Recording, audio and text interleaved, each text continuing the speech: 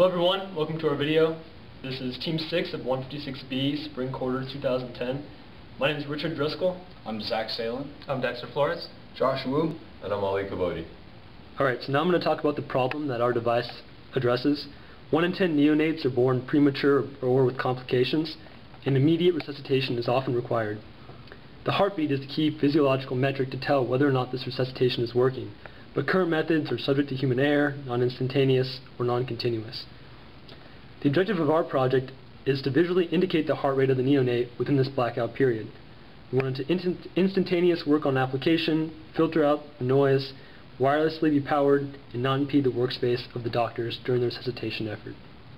So this is the STT1028K sensor by MSI Incorporated. It's a thin film piezoelectric sensor, which means that when it senses a disturbance or a motion, it creates a small electric current. We've placed it inside of our model with a small silicon pad that provides a compliant backing. So this allows greater sensitivity to the umbilical pulsation. This is our filter amplifier circuit. Its purpose is to amplify the signal by a gain of 20 and filter it with a cutoff frequency of 12 to 13 Hertz. It can be powered by a current of 100 microamps and 2 button cell batteries that are 3.3 volts. And as you can see, this is our fabricated layout without any of the components, and this is the SMT board with the components. And also, this is the first SMT part made for MA156B.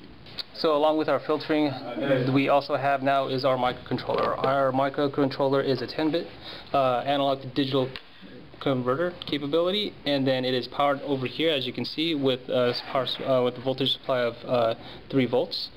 And then with that as well, we have our LED here, and which is to signify the heartbeat detected when it is converted from the analog signal. And then from there, the analog signal is inputted actually into these 2 leads here, and which run into the microcontroller and then is converted and then outputted here to the LED. And this is all used with also a peak detect type of program, which is inputted into the JTAG interface here, which comes from the computer, programmed and accepted into the JTAG interface, and then allowed to run with our microcontroller. So this is the final component of our device, which is the housing. It was constructed purely in SolidWorks as a computer-aided model, and then it was translated and printed on our in-house 3D dimension printer. And as you can see, some of the components are snap-fitted in and have are interchangeable. And this is the uncut torsion spring we're using to keep the device clamped together. To experimentally test our device, we developed this experimental testing model which simulates the heartbeat of a neonate in the umbilical cord. What it is a lever driven by a cam and roller follower powered by a geared motor, and with every turn of the motor the lever is put down and a signal is transduced.